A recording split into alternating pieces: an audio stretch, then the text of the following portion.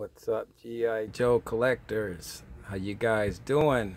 This is M.I.B. Master coming back at you again with another installment of Let's Talk G.I. Joe. Today's review will be on the Search and Rescue Team Smoke Jumper. I believe I bought this set somewhere in 2002, 2003, and got him for a fairly great price. I was at Kmart and doing some grocery shopping. Actually, I said, you know what? I might as well turn this into a G.I. Joe hunt and go to the toy section. And this is one of those super Kmarts back in the day. So went over to the toy section and found this guy. Was not looking for this guy. Didn't hear anything on the radar about this particular G.I. Joe. But when I saw him, I said, hey, this guy's pretty cool. Don't have any smoke jumpers in my collection. I might as well add this guy to my collection. Let's get a closer look. The selling point on this Joe is obvious.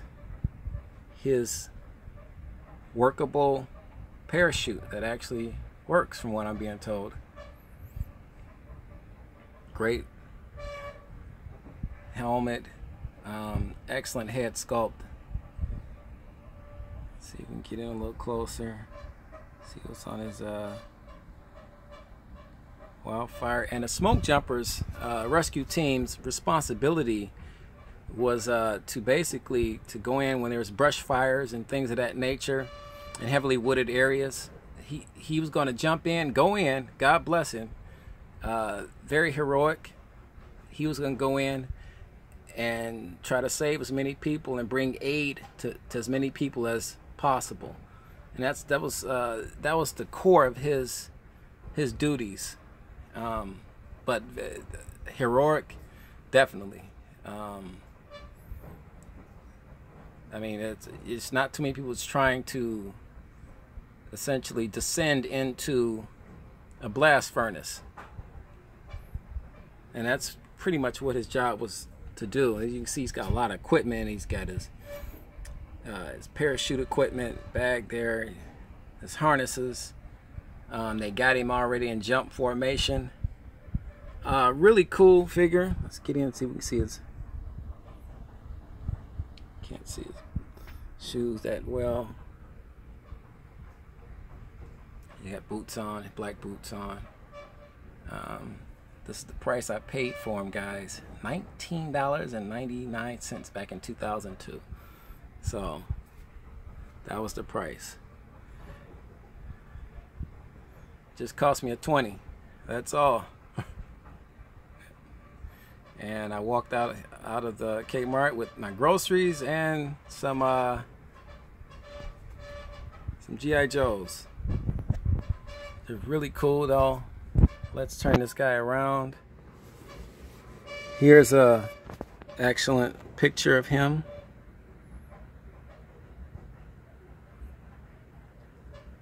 It's a cool poster. Just a cool poster. I wish he came with that poster.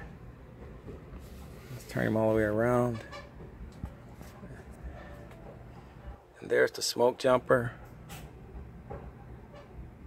And you can see the brush fire underneath him. Look at that. And that's what he's about to land in. And you just got to give these guys all the credit in the world. Here's the backstory on the smoke jumper. Smoke jumpers, yep. They're an elite corps of experienced firefighters.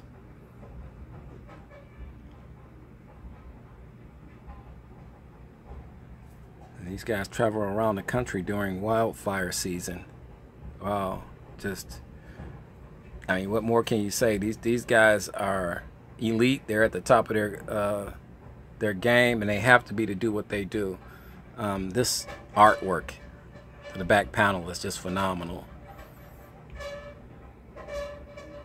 That's phenomenal. Let's turn him back around to the side here. Here's his equipment list. Doesn't come with a lot of equipment. Doesn't really need to. The parachute pretty much is all you need for this guy. I mean, the hours and hours and hours of playability time with this guy, by standing on top of your house, your roof, or whatever, and tossing this guy off, or going to a building and tossing him out the building, you can't lose. You cannot lose. I mean, that to me, I always thought that was just a super cool accessory. Is the parachute. A G.I. Joe that actually can parachute? Oh my goodness.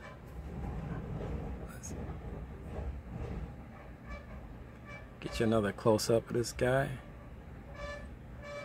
It's really cool. Let me see if I can go in a little closer. A lot of the G.I. Joe collectors would love to see this guy up close.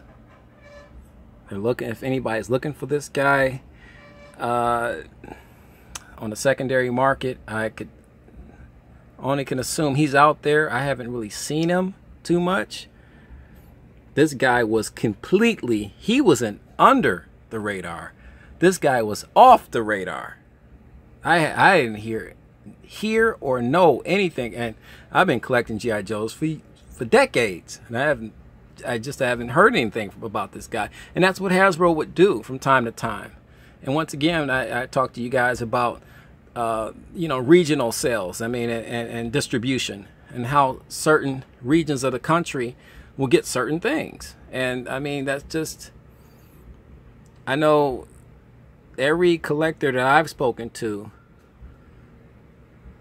don't have this guy. Well, one guy has. One guy recently got him.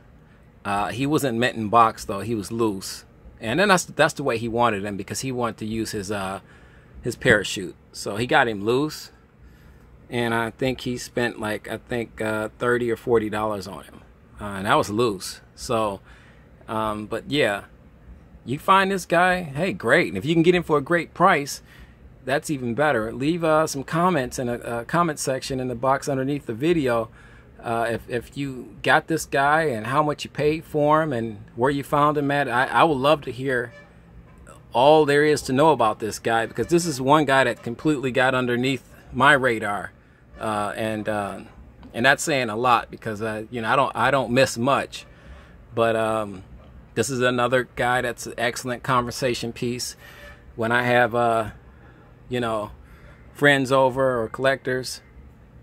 We constantly talk about this guy. This is the one guy that they want to see and talk about, and so, hey, it's crazy. But once again, just excited about not knowing a lot about this guy, because it's refreshing to be able to say, you know what, I don't know everything, and this is one guy that baffles me. So I didn't, like I said, just anybody has any background history on the smoke jumper, by all means, please share it with me. I would love to hear about it. I would love to know about it and read about it. So let's go in one more time. Search and Rescue Team Smoke Jumper 2002. Guys, I appreciate the love and support. Please like and subscribe if you find this content helpful or just entertaining. We aim to please. And as always, God bless, and keep collecting.